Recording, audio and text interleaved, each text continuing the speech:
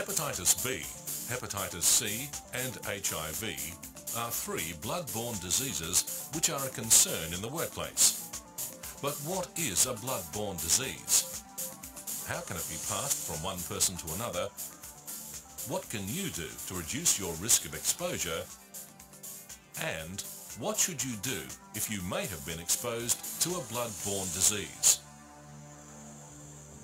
Blood-borne pathogens are microorganisms which are present in human blood and can cause infection and disease in people who are exposed to blood containing the pathogen. Blood-borne pathogens can be transmitted through contact with contaminated blood or other infected bodily fluids, including semen, vaginal secretions, and cerebrospinal fluid. There are many different diseases which can be caused by blood-borne pathogens. Hepatitis B, hepatitis C, and HIV are three well-known examples. Hepatitis B is a blood-borne virus which affects the liver. If you become infected with hepatitis B, you may develop symptoms no more serious than the flu. A small percentage of people infected with hepatitis B become carriers, but show no symptoms. Hepatitis B can cause you to be ill for a long time, from weeks to a lifetime. If chronic, it can lead to cirrhosis, which is fibrotic scarring of the liver, and liver cancer. However, the mortality rate from hepatitis B is quite low. The good news about hepatitis B is you can be vaccinated against this virus, either before exposure or immediately after exposure. Hepatitis C is also a blood-borne virus which affects the liver. Many people infected with hepatitis C experience no noticeable symptoms. However, if long-term hepatitis develops, this can result later in cirrhosis and liver cancer. There is no vaccine against hepatitis C, but treatment methods for infection are usually very effective. The human immunodeficiency virus affects the human immune system. An HIV infection is obviously a serious concern, particularly when it develops into AIDS, the acquired immunodeficiency syndrome. HIV/AIDS primarily affects you by making you more susceptible to other opportunistic infections such as pneumonias, TB, and various cancers. However, since the introduction of highly active antiretroviral therapy, the virus can be more effectively managed. There is no vaccine available for HIV.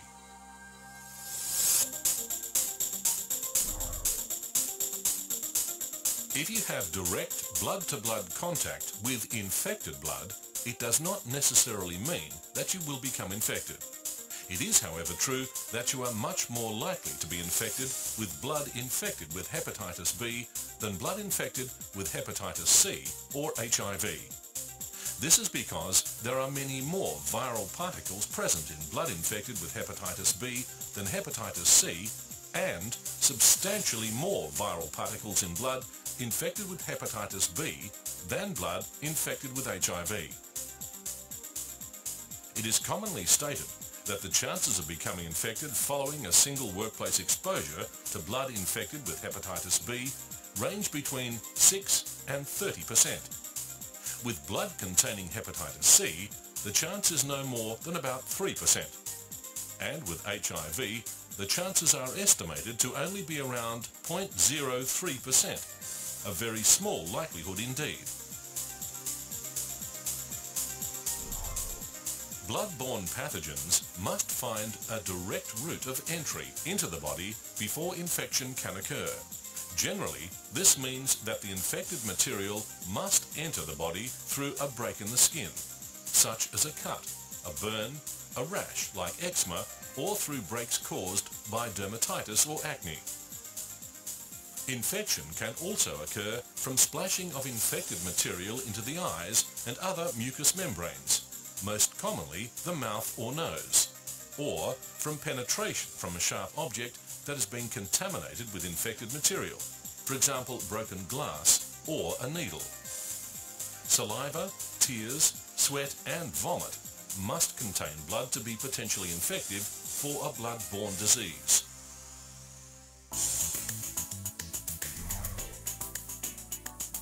Potential exposure to blood-borne pathogens in the workplace is often a consequence of an accident or injury. It is therefore important that both a risk assessment strategy and an effective hazard control strategy are in place to eliminate or adequately control all hazards that can lead to accidents and injuries. Effective housekeeping also improves the overall safety of the workplace. A keen, neat and orderly workplace is a key factor in accident prevention. In the workplace, if you are dealing with blood or blood products, are a member of a first aid or emergency response team, or happen to be at an accident scene where blood is present, it is important to treat all blood and other bodily fluids as if they were infected. This approach is widely used around the world and is often referred to as universal precautions. Other names which are also used include standard precautions, routine practices, and body substance isolation. However, regardless of the name, the key is to treat all blood and bodily fluids as if they were infected. To help achieve this, it is ideal to have, in one or more identifiable locations, fluid-resistant personal protective equipment, including face shields, masks, disposable and utility gloves, waterproof aprons or disposable gowns, protective footwear, and close-fitting glasses and goggles, plus a first aid kit. A spill cleanup kit should also be available that includes gloves, pickup scoop, scraper, an appropriate disinfectant, paper towels, and plastic bags for disposal. If an accident occurs which causes bleeding, have the victim contain his or her own bleeding if possible. Again, if possible, have the victim bandage the wound to help stop the bleeding and help reduce the likelihood of blood contact. In a serious accident situation, your action could mean the difference between life and death, and you may wish to become involved, rather than waiting for the emergency response team or medical assistance to arrive. If you do, don't rush in. Assess the risk, consider your health and safety, and the health and safety of others. Consider the availability and use of personal protective equipment, and you can then at least make an informed decision on the level of risk you are prepared to take. All blood and body fluid spills should be cleaned up. An established written procedure should be followed. Procedures do vary from place to place, but the main principles in the cleanup procedure include: secure the area, wear all appropriate personal protective equipment, gloves are essential, and other items such as face shields, gowns and boots may be required. Use disposable towels or other absorbent materials to soak up any fluids.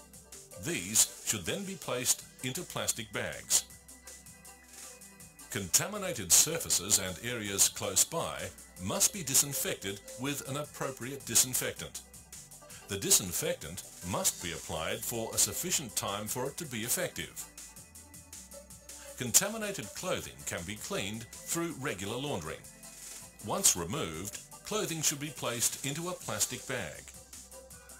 Once removed, single-use or disposable personal protective equipment should be placed into a plastic bag for disposal.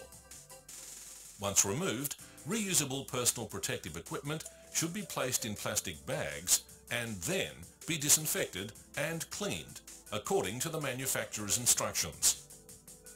Other items may also be contaminated, and again, these need to be bagged if possible and then disinfected and cleaned according to the manufacturer's instructions. During the whole cleanup process, cross-contamination can be a problem, and double bagging should be done whenever this is a possibility. The precise details regarding the use, labelling and disposal of plastic bags, biohazard bags and the use of items such as sharp containers should be detailed in the written procedure.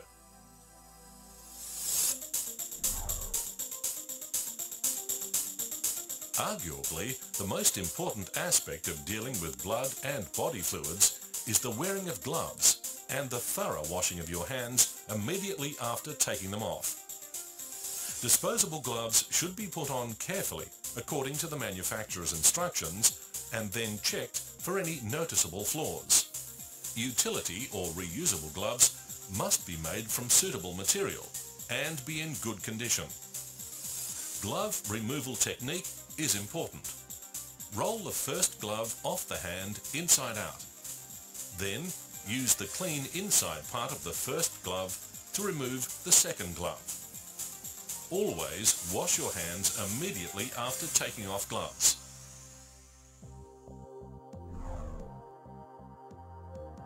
If you have direct contact with someone else's blood, if you think you may have had contact, or if you have been splashed with a victim's bodily fluids, what should you do? The first step is to wash the area thoroughly.